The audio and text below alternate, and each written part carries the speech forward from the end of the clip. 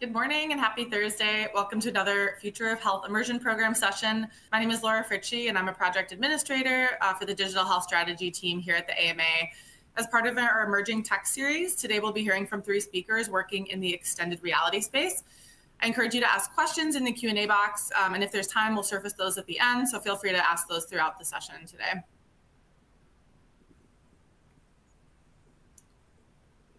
We'll hear from 3 speakers, as I mentioned, creating the foundations of a new medical specialty, medical extended reality, from Dr. Mark Zhang, and then we'll hear from Frank Sculli and Dr. Namjin King, practical applications and case studies in the space. And as I mentioned, if there's time, we'll have a Q&A, and then we'll do a quick wrap up and close. Our 3 speakers today, we'll start with Dr. Mark Zhang. He's the Associate Chief Medical Information Officer of Digital Innovation and the Medical Director of the Digital Innovation Hub at Brigham and Women's Hospital, as well as the Associate Program Director of the Clinical Informatics and Innovation Fellowship at Mass General Brigham. We'll then hear from Frank Sculli, co-founder and CEO of BioDigital Inc. And then we'll hear from Dr. Namjin Kim, and he is the medical director for the Einstein Surgical Network and also coordinates the Einstein International Robotic Surgery Certificate Program. Dr. Zhang, I'll kick it off to you. Thanks so much, Laura. And it really is a pleasure and a privilege to be a part of this group. I hope to be able to set kind of the stage and talk a little bit about kind of what we're doing to create the foundations for this, what I think, and I think probably all of the speakers here believe is a new medical specialty, medical extended reality. So I do have a disclosure. I will be talking about in great detail the American Medical Extended Reality Association, which is a 501c3 nonprofit medical society, which I am the founder and president of. And as Laura kind of mentioned, I have a background kind of in the field of clinical informatics, digital innovation, and also clinically, I'm a internist and also palliative care physician. I still see patients. But most of my time is in kind of this space of informatics. And over the last couple of years, I've really gotten very deep into the field of extended reality in healthcare, to the point where, as I mentioned earlier, I founded and now am the president of the American Medical Extended Reality Association. So I want to start by just kind of talking about kind of where I came from. So like probably many of you who are seeing this, you may just have heard about the field of XR and the implications in medicine, and really are trying to learn more. And that was kind of my case about two and a half years ago, where this is my team, the Brigham Digital Innovation Hub, and we learned about kind of XR together through kind of one of the core functions that we do. So at the iHub, which really is the Center for Digital Innovation at Brigham and Women's, we do kind of 4 major functions. The first is we create kind of solutions for the organization, software solutions, pilot digital products. We also function as advisors for Brigham staff, whether they're residents, they're clinicians, researchers who are thinking about doing something in digital health. We also function as a hub for external companies, whether they're startups or large organizations who want to engage with the Brigham in some way. And the reason why I got into extended reality was about 2.5 years ago, we took on a new role, which was really to become a centralized subject matter expert for emerging technologies.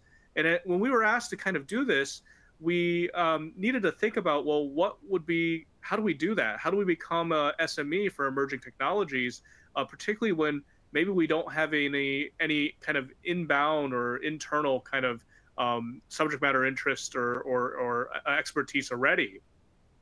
So as we started thinking about this, we picked extended reality as kind of our index case. And what we did was we looked kind of across the industry, we looked internally at what was happening at Mass General Brigham, and it was pretty amazing.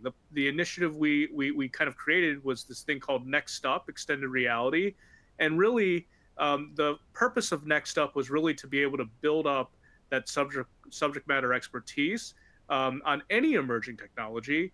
And then once we understand kind of what was happening both at the industry level, but also what was happening at Mass General Brigham, we would then be able to have more of an informed decision about what to do with that information and how do we support this based on what we were seeing on the ground.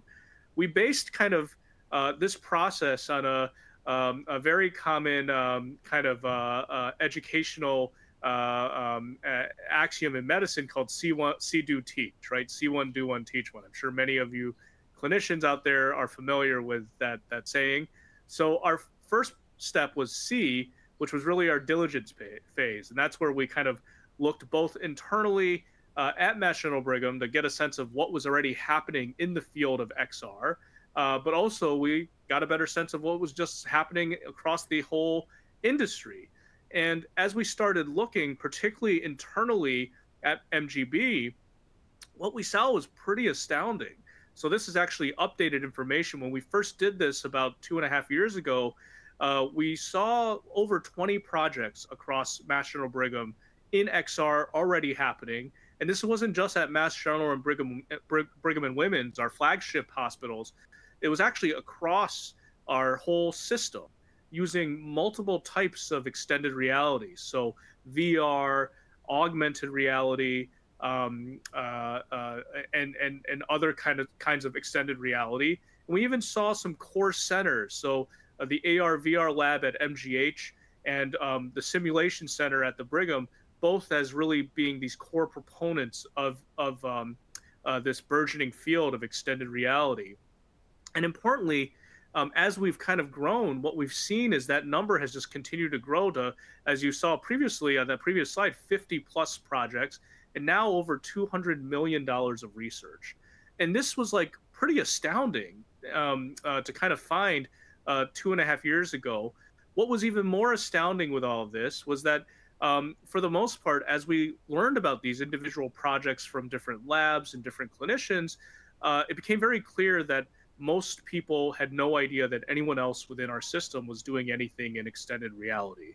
So when we transitioned to kind of the do phase, once we kind of understood what was happening, one of the things we wanted to do was really try and break down some of those silos, create a community for XR at MGB, also kind of acknowledging that, holy heck, there's actually a lot happening in this field, and it spread the gamut from both surgical use cases, like planning and training, to kind of the mental health field, where folks at MGB were using and are using XR to help with group therapy and everything in between. It was pretty incredible. So as we started to build that kind of community, we started creating and collating information about the different companies that were already working within the MGB system, so we could share that with our community. We started doing an XR Club, which is a monthly event within an MGB, where we have kind of researchers and collaborators and people interested in the space. They can all convene. It's a work in progress meeting. It's also now evolved to become a visiting professor meeting, and we sometimes even invite kind of industry to kind of talk about their solutions as well. We hold this monthly. It's kind of grown throughout the years, and we've even held events in the metaverse. So this was actually, as far as I know, one of the first Mass General Brigham kind of events held inside of a metaverse space. This was in AltSpace in December of 2022. Rest in peace, AltSpace. We also do a journal club. So in the upper left-hand corner, that was a journal club that we held with our colleagues at the Center for Innovation in Digital Healthcare at Mass General Hospital in the digital health space. And in the bottom right-hand corner was an example of how we try and have the attendees of XR Club demo some of these experiences. So this was with a industry a vendor who came over and demoed kind of their solution to the members of the XR Club. And this has just kind of continued to grow. So over the summer, we've actually extended this kind of program to be a partnership with larger kind of entities across Massachusetts. So this event, we partnered with the Massachusetts eHealth Institute, and we invited kind of the head of healthcare for HTC and other kind of leaders in the XR space, both at MGH and Boston Children's, to do a event that was really well received, pretty big turnout. It's been a lot of fun kind of creating this community at Mass General Brigham. We actually also create our own kind of solutions as well. So part of our due process is building out solutions. So this is actually a lightweight example of using kind of web-based XR to enable a digital twin of the code cart at Brigham and Women's. We built this for our nursing colleagues at BWH. And you can invoke this using any kind of smartphone. You can scan this card, and in your smartphone, you get a 3D representation of our code cart, and then you can tap in and see exactly where things are inside of this digital code cart. And the nurses and the nurse educators love it because they are able to actually physically see and use kind of that spatial information to understand what's inside of a code cart without actually having to open or break open a code cart for that educational purpose. And now we're in the final stage, which is teach. And that really is kind of presenting some of what we've been doing to things like this and other conferences, lectures, and talks.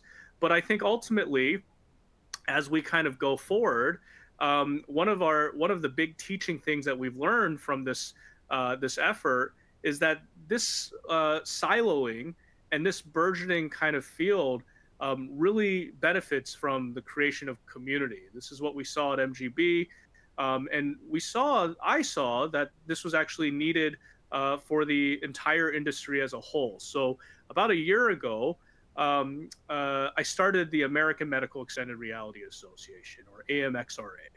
And really, AMXRA we're shooting, and what we're looking for and doing is becoming the essential 21st century medical society for extended reality. So we're an interprofessional, interdisciplinary medical society whose mission is really to advance the science and practice of XR through care delivery, scientific investigation, innovation, education, advocacy, and community. We're about a year old. We actually just turned a year this month, and we have over 200, it's actually 270 members. Since I submitted these slides, we continue to grow every day.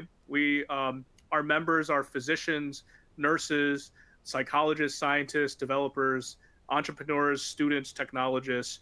They represent some of the finest institutes across the United States, the world, but also industry and the government.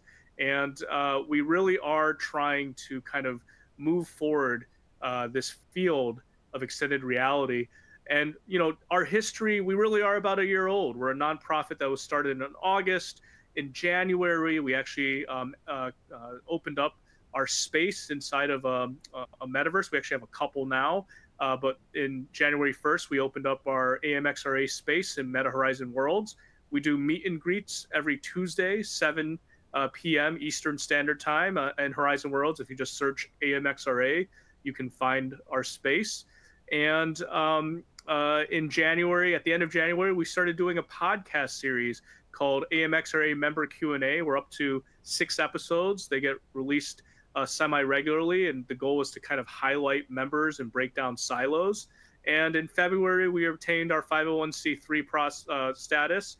And in March, we really kind of had many of our first major announcements about the society. And by May, we actually had onboarded our 200th founding member. And we have 3 main core initiatives at AMXRA. The first is to be the professional home for MXR. And really, we're doing that by creating the community through our platform. And also, eventually, we aim to do everything a professional society would do for a field. So acknowledge leaders, award them, create new opportunities through job postings, and create new training and certification opportunities for members. We are advancing the education of medical extended reality. So this is actually an example of a event that we kind of sponsored in Meta Horizon Worlds, which was a live kind of a talk open to the public about addiction medicine. And this is actually a live stage with an animated nucleus accumbens, and the dopamine was flying in. And what was great is as the addictionologist was speaking, he was able to press a button, and then all of a sudden, all this dopamine kind of flew out, and it represented what the addicted kind of addiction does inside of the brain. It was pretty incredible. We're also working with professional societies like the American Medical Association and others to educate professional societies and our colleagues. And we also aim to work with groups like the FDA on creating standards and guidelines for this burgeoning field. As we kind of go, the last kind of core initiative that we're trying to move forward is really the science of medical extended reality. And we've actually made some pretty incredible strides being a one-year-old society. So I'm pleased to say that actually last week, we formalized a relationship with Marianne Liebert Publishers to create the very first open access peer-reviewed journal dedicated to medical extended reality. It's the Journal of Medical Extended Reality, or JMXR. And actually, a couple days ago, we had our inaugural meeting of the JMXR editorial board. We are super thrilled. We think this is going to be a huge kind of contributor to solidifying this field. Dr. Brendan Spiegel over at Cedars-Sinai, a very well-recognized leader in XR, is the editor-in-chief. This is the editorial board, coming from all parts of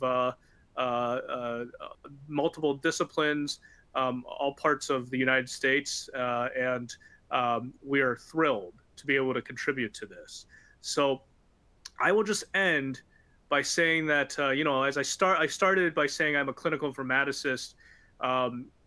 There's a very common saying in clinical informatics, which is Friedman's fundamental theorem of biomedical informatics, which is the computer plus clinician is greater than clinician alone. And I would just say the updated one for the 21st century, I think, has to look at these emerging technologies like artificial intelligence and extended reality, and really the value of clinical medicine and kind of how we practice in the 21st century, I think will be this updated fundamental theorem, which is emerging technologies like AI plus XR plus the clinician will be better than the computer and clinician alone. So with that, if I would encourage you all, if you're interested, to please reach out, consider joining AMXRA. We have a student and learner discount as well. And you can reach me at mark@amxra.org. And I think we're going to have a pretty exciting kind of next few talks to actually talk about some examples of how extended reality can be applied in medicine. So thank you. Thank you, Dr. Zhang. And again, if you have any questions for Dr. Zhang, or as we go forward, feel free to add them in the Q&A chat. And now we're going to move into the practical applications and case studies. So I'll turn it over to Frank from BioDigital Inc. to speak to that. Great. Thank you, Laura. And thank you, everyone, for joining.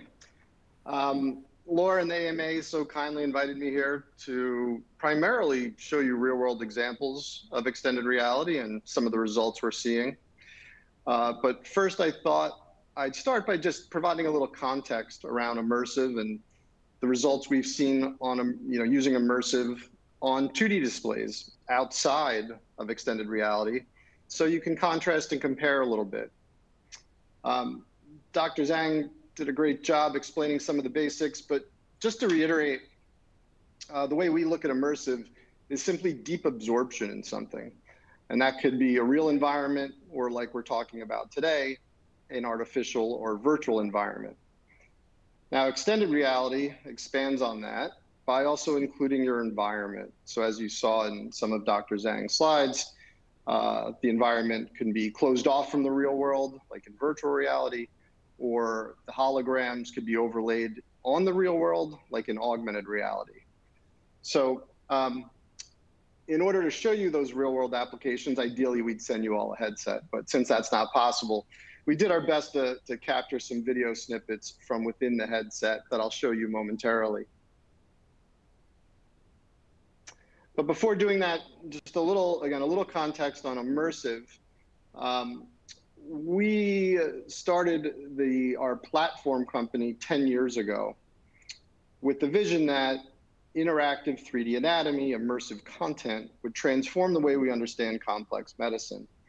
And in order to truly unlock that potential, it had to be easily accessible on a global scale and comprehensive. So not only anatomy, but also how does the body function abnormally and how you treatment.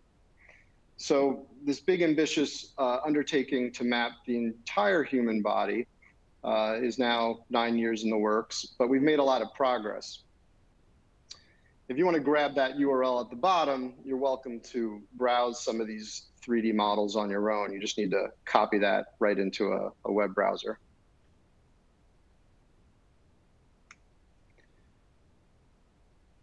Now, our organization focuses, as I mentioned, primarily on education. And we do student education, we do professional education, and more recently, a lot of great use cases in patient education have surfaced. There are other fantastic organizations that use virtual extended reality, immersive content in a range of ways, including, Mark mentioned, Dr. Zhang mentioned mental health. You also see it used in pain management and even surgical planning now. So lots of potential in different areas. We are focused on education primarily. And not enough time to go through all the different applications, but one we're especially excited about is pretty simple.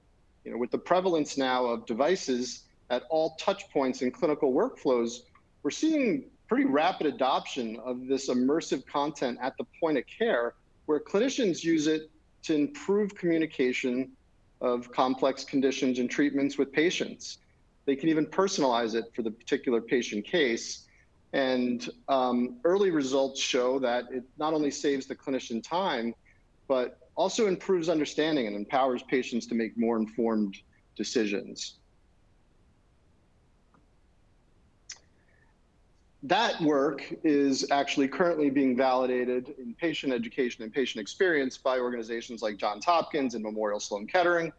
So those results we hope to see validated in the next, I'd say, 6 to 12 months. But there's lots of studies out there now on the efficacy in student and professional facing education. As two examples, the study on the left, published in the Annals of Anatomy, a medical school in Europe, had half their students use cadavers and half their students use virtual anatomy. And the results showed that the students who used virtual anatomy actually performed 16% better on their exams than the cadavers. The study on the right, a long-term study on surgical simulation. So again, this is immersive content used on 2D displays right now, not in virtual reality with the headsets yet. But even with that, they saw that the vast majority of surgeons in training preferred to use this learning modality over some of the more traditional approaches.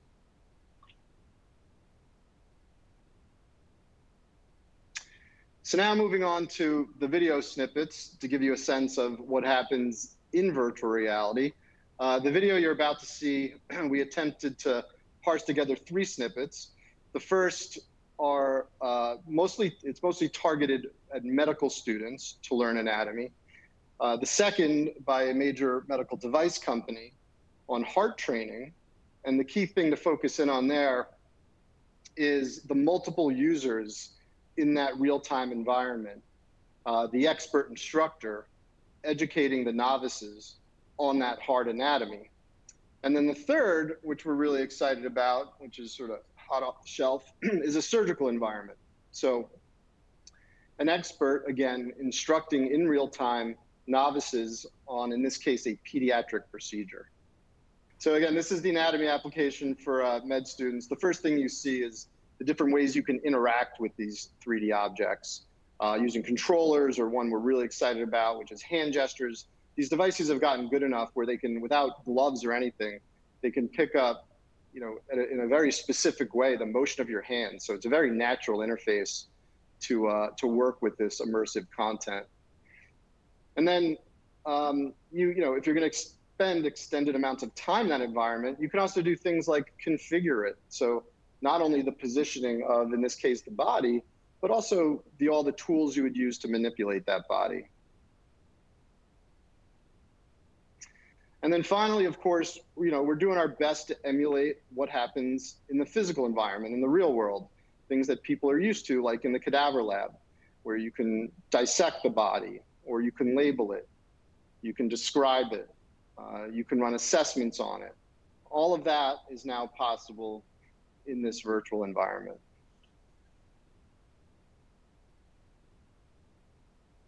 So the next snippet, just to get ahead of it, that's about to start, I think takes the experience to the next level, used by a major medical device company on heart education. And now you can even hear the heart beating, but if I were to pause it, you see that blue head and those blue hands? So, that's the avatar of the instructor. And you can't see the other attendees, but they're also in there. And they're being guided through the anatomy by that expert.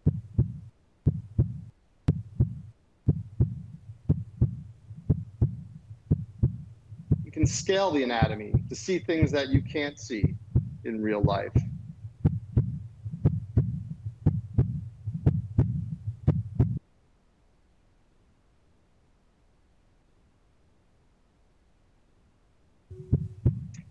And then finally, this next snippet, which I'd like you to hear, because now you'll be able to hear those different people in the environment, the expert and the novice, communicating in real time. She just underwent the cuttings procedure. She's got a spike in her heart rate. It went back down, spiking again. But basically, she's still doing well. She's in a happy place. You can see her chest is rising and falling, so she does have some airway that's still moving and acting appropriately. You can actually hear her. If you put your head to the patient's chest, you can hear her breathe. And that is an actual recording of a 6-month-old breathing. But one thing you notice is you do have your time kind of going down. So something's up here. And now we start to see those O2 levels dip into our 80s.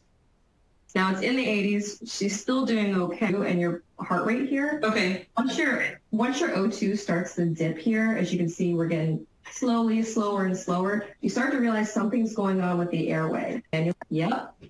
So you can see the bag squeezing, but you'll notice the patient's chest did not rise while you were doing that. That indicates no air is traveling down the airway. You're still dropping on your O2, so you have to proceed to the next step.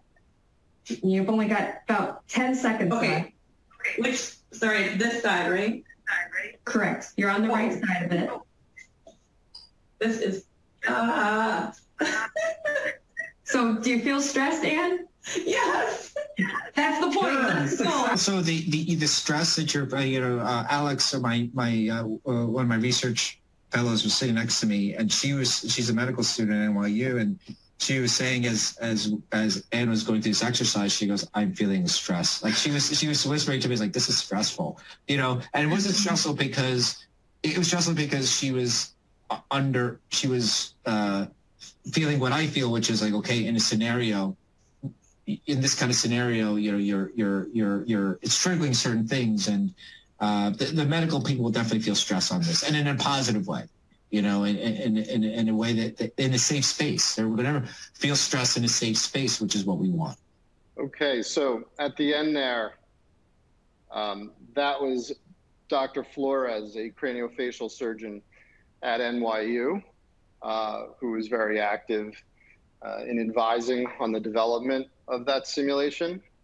And as you can see on the screen here now, that work is sponsored by the Smile Train Foundation that just does incredible work working to eradicate cleft lip and palate problems globally, have used immersive simulation for over a decade on web and mobile, and now moving a lot of this material into virtual reality with the expectation that learning outcomes and therefore health outcomes will improve.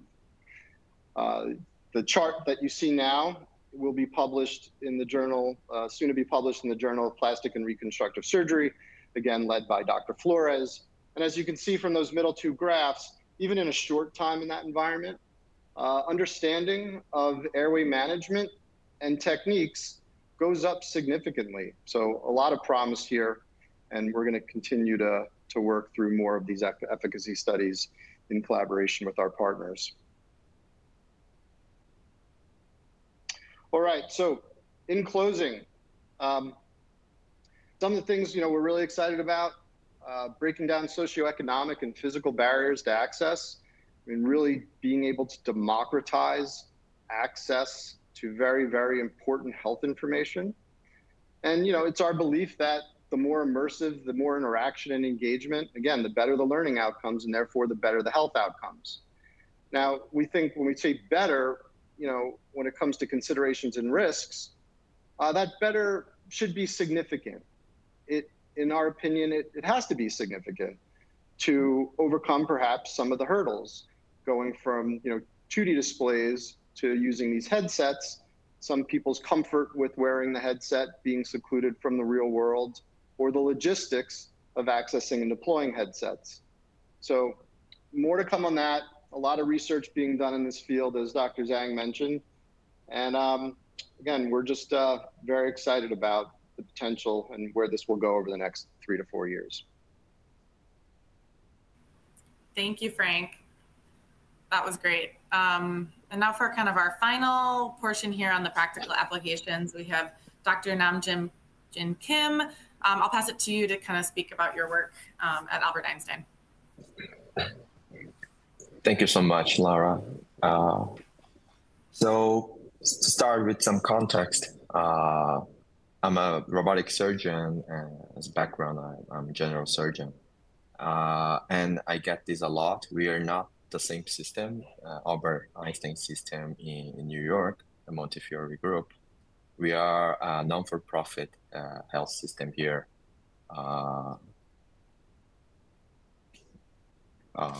Here in Brazil, our health system was founded by Brazilian Jewish community back in 1955, and our network runs across through several states in Brazil, and our main hub here is based in São Paulo. So for those who are new to our health system, we are #1 health system ranked by Newsweek in Latin America. We do have 6 hospitals. 3 of them are public hospitals, 3 of them are private hospitals, more than 1,300 beds. We do perform more than 40,000 surgeries a year. And we have 9 teaching units with medical school, dental school, nursing school, biomedical engineering school, healthcare administration, and other health science degree courses here. And in 2019, we shifted our strategy, and we became the first intuitive surgical official training center here in Brazil. Back in 2019, that all the training was performed in Bogota, in Colombia. And since then, we trained more than 1,300 surgeons since 2020. We performed more than 2,000 surgeries, robotic surgeries in last year. This year, we're gonna reach around 3,000 surgeries. We have more than 10 Da Vinci platforms and 19 robotic simulators. And we are the first Latin American institution to receive the Da Vinci Research Kit. This program is an open code research program granted by Intuitive Foundation and led by Hopkins. So in robotic surgery field, we have a very robust training program. We do have this 1-year-long postgraduate medical education program. Is a certificate program. So around 60% of all these 1,300 surgeons, they belong to this 1-year-long program.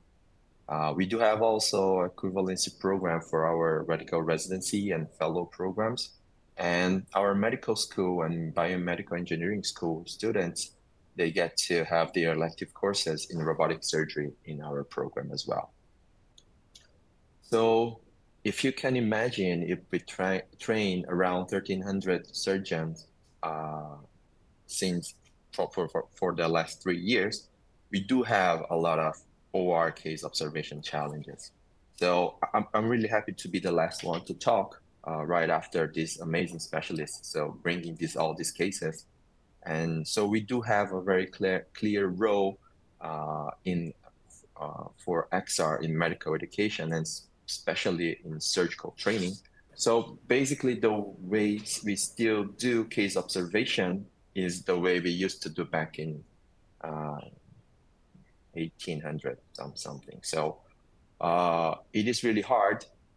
There are so many hard time to deal with all the students and all this case scheduling. So the problem is that in a very crowded surgery setting, overloaded with many different observers, what are they really learning, right? So we do have sometimes residents, fellows, specialists, and even medical students at the same time. So the rooms gets really crowded. We have very hard time to schedule, even though we have around 3,000 robotic cases a year. It is really hard to schedule all these surgeries in a proper manner to fit the specialties and the cases, so they don't get to see different specialty cases and at the same time. All the learning is really passive, and there are no interaction and no metrics, right? All the learnings are very subjective.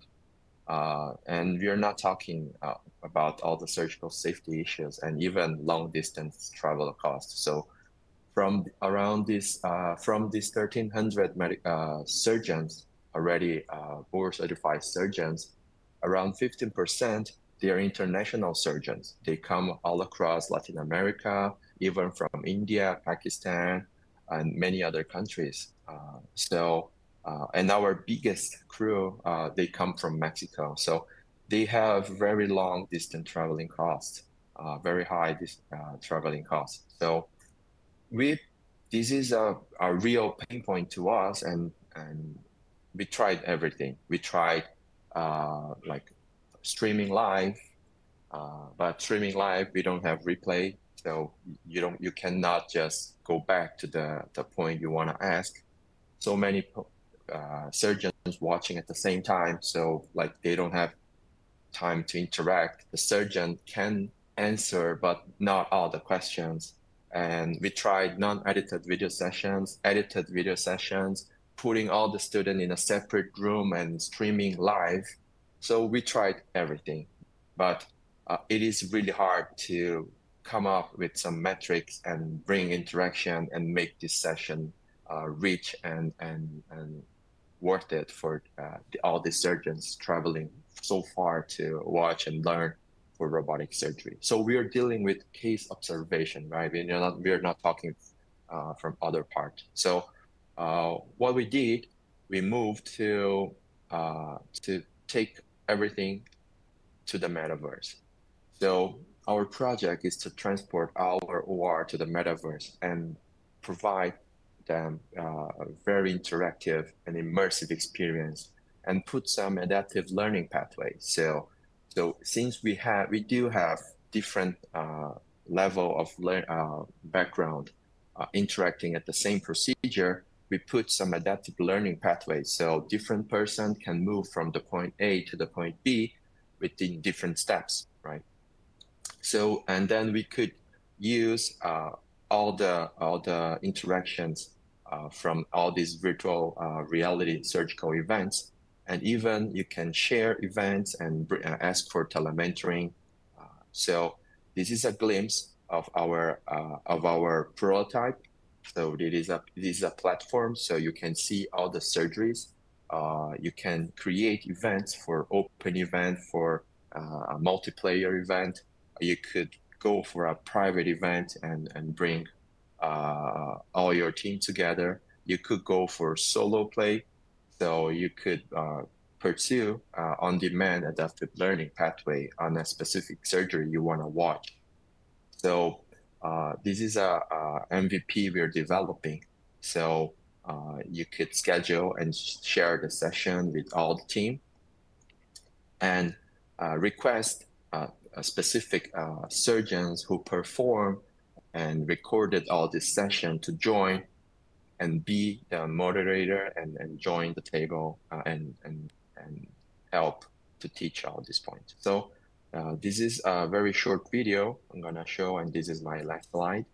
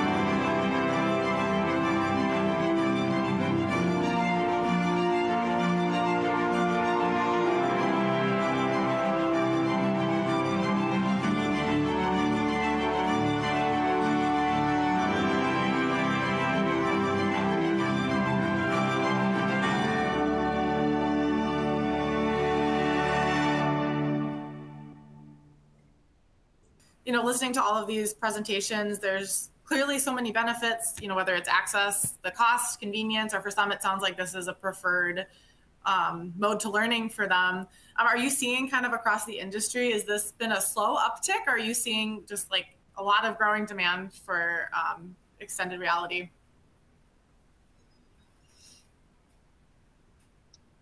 And this can be to anybody. I'm happy to start. We absolutely see a lot of curiosity. And I think, you know, years ago, you saw headsets being deployed at lots of trade shows. There was a bit of a hype cycle. I think the hype cycle's behind us. There's a lot of pragmatic use now, practical use. And as we showed, a lot of, you know, that the value, the real proven value is surfacing. But people still want to be educated to make an informed choice, you know, especially in healthcare, which, as it should be, is relatively risk adverse. So massive uptick in curiosity and people looking to make really informed choices on how to move forward. I'll just add, you know, I think that the what was so astounding when we started kind of exploring this field a couple of years ago was just how kind of useful and how used this kind of suite of technologies that XR and medical XR really kind of encompasses. You know, as we've seen kind of even in these kind of use cases, the variety of potential uses for kind of all disciplines of medicine, whether it's the surgical or procedure heavy kind of fields, to medical education and simulation, to, you know, I'm a palliative care physician. You know, a lot of folks in kind of in the more I would say the art of medicine fields are using extended reality technologies or exploring it to augment kind of the ability to have a structured kind of interview, or to do kind of leveraging the social VR aspects of the technology to enable kind of things like virtual group therapy or mentoring sessions. I actually just recently talked with a group that's looking at using kind of VR technology to enable education through kind of guided exploration of art pieces from museums. And this is for medical education. So I think what we're seeing are these like really exciting kind of point solutions for different specialties. And my sense is we'll continue to see that grow as some of kind of the kind of choppy waters of any emerging technology, like fundamental things like, you know, what's the underlying kind of technology stack that will be approved for healthcare, and what's the distribution pathway, and how do you make sure it's safe and reliable, and all of these considerations will need to continue to be formalized over the next, I would say, decade or two, but those individual use cases will flourish. And what we're hoping to do with American Medical Extended Reality Association is really create a foundational organization that can help kind of move it forward. And I hope to partner with groups like American Medical Association and others to move that agenda forward. Well, I guess when everyone hears about metaverse, XR, and everything, the word comes is like it's a hype, right? And when everything becomes, and when we do know the limits of this tool, and in educational part, this is pretty much consolidated. We reach the point about the cost, and when you do not have the right trade-offs, or you are in an institution that values educational pillar, it is really hard to move on with these projects, right? So you do need help from industry, from your institution, and to have a great project to move on.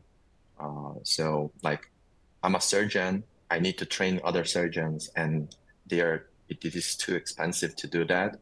And we found a very great tool to do that in a part of this case observation. So, and this is a very tiny initiative in a very huge umbrella. So I guess that this kind of initiative Dr. Zhang is doing, putting everything in a huge umbrella, is going to help to consolidate and bring all these projects to reality. We have a couple questions that came in. Let's see here. Are there any specific headsets that tend to get used in these medical XR applications? Are they, I guess, maybe specific to the application, or is it kind of general? Maybe I can kind of give you a broad answer. I think the first kind of decision tree is, do you use a standalone headset, or do you use a PCVR headset, or a headset tethered to a computer, a laptop or a desktop that actually powers the experience, or do you use a phone that is attached to kind of a kind of Google Cardboard or plastic insert to enable your kind of XR experience? And some XR experiences, as Dr. Kim kind of laid out, may not even need a headset to really accomplish. So sometimes, you can create multimodal ways of experiencing those experiences. When you are looking at this standalone devices, so those are like kind of probably the most popular is the Meta Quest line of headsets. It's probably the most consumer, highest consumer sector is Meta Quest. We see a lot of solutions. I see a lot of solutions that target the Quest as the platform. But certainly there are others, and one could say that some of the other kind of players may actually be more enterprise ready than Quest. So HTC has some excellent devices. There's Pico. Pico has some great devices as well, and certainly there are others in the field. I can add to that from our experience. So we do a lot of telementoring here, and then for that we use some general device, for like headset to stream, and that could be any other platform. But for image fusioning, like we do use HoloLens, and the HoloLens 2 is actually approved for pre-surgical planning, not for intra-op yet. So that helps a lot to plan all the surgery. And we are moving along to some clinical trials to do. We do have hard time to sync the heartbeat and the diaphragma movement in a soft tissue surgery. But for orthopedical neurosurgery, that works. But it still needs refinement yet. Let's see, another question. What is some advice you would give to someone who wants to enter the XR world career-wise, and what skills do you think are necessary for them to develop? I think consider joining the American Medical Extended Reality Association. It's the medical society for this field, and hopefully the community will be a nice starting point to kind of learn more. But in all seriousness, I think getting involved, joining events like this is great. There's some really excellent kind of conferences that are early, I would say, but I think just a testament to this field being fairly burgeoning. So I think virtual medicine out at Cedars-Sinai hosts VMed, VMed 24. It's a great conference. It's approachable. You have to get to the West Coast, though. And then I would say IVRA, the International VR Healthcare Association, hosts conferences as well. Great place to network. I would highly recommend. And there are others as well. Yeah, and I would just add, as part of those experiences that Dr. Zhang, what role would you like to play in this burgeoning field? Right? There's lots of different roles that are going to be required to truly drive value, from sales to marketing to development to subject matter expertise and so on and so forth. Right? And we find that developing the best solutions requires participation from all of those people to truly get it right.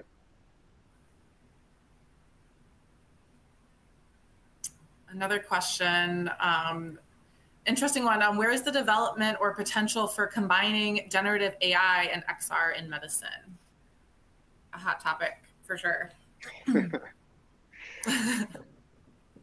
The short answer is it's tremendous. We have some early prototypes already, and that simply shows that the AI allows us to generate material more specific to the user needs quickly and more cost effectively. So instead of pre-prescribing all the potential pathways through the environment or all the responses to questions perhaps a user would ask, some AI models, especially as we further develop them, can do that on the fly. So we do think it'll, overall, it'll significantly enhance the user experience. I would just say, I think there's just a lot, just to echo that, there's a lot of opportunity with the intersection of Gen AI and XR. And in many ways, I think of it kind of as two sides of the same coin. They're eventually going to merge, and their fates are pretty much entwined, I would say. XR is really how we are going to experience the world in the next paradigm shift, the next internet. And generative AI is really going to be how we actually populate the world. So for medicine, not only will it help kind of generating all the assets needed for these immersive experiences, but also think about, and there are already companies doing this now, creating kind of patient simulations and patient scenarios where instead of coding out each kind of branched dialogue, you're able to use Gen AI to essentially create a scenario and then have a free-flowing conversation. That's going to continue to happen. I think the other thing that is going to be really, really incredible with the advanced kind of AIs is the ability to do, surgical training and simulations where your movements and the recording of that encounter can then populate a kind of a scorecard or even a procedural note based on just the movements that you're doing. And that's something that kind of these technologies will enable. And what's even more exciting in my mind is the stuff that isn't obvious, right? The second order, third order things that will eventually pop up at the intersection of Gen AI and XR that will just wow us when it happens. And that's what I'm really excited for. I would like to add that it's like more than just like an appeal, because I'm not sure how you guys are there in US, but here in Brazil, the generative AI is like stealing all the attention from all the devs and all these smart guys, and we're having really hard time. We're falling behind the schedule. This original project is supposed to go live in November, and we're really working hard because this is all about like generative AI right now, and like nobody wants to work hard on the metaverse. And the point you could combine the two, and the point you mentioned, Dr. Zhang, this is really important, right? This is how you experience, right? And how you populate everything, and even to, I'll give the name that this is objective performance indicators in the robotic surgery, right? And when you analyze the instrument choreography into, and translate that to patient outcome, right? So we need more depth to do that. And I'm really having a hard time here in Brazil, even with the big companies. Well, I think just to be like, it's great because I get this question a lot. Like, what about Gen AI? And I think the headline is this should not be an either or. It's additive, right? Like there are all of these kind of technologies, these emerging technologies, which I think are fundamental and critical for 21st century medicine. They are literally going to define what 21st century medicine is and will become. It's going to be additive, right? They're just these new tools inside of our toolkit, and it's up to us as as professionals, as clinicians, to help define how we use these. And one is not going to supplant the other. They're actually just going to help us stitch together, hopefully, something better than what we have now. And that's my hope for both Gen AI and XR. We have time for one more question. And good, there's one question remaining. What do you recommend for startups working in XR health, digital health, attempting to partner with hospitals and clinics? Patience.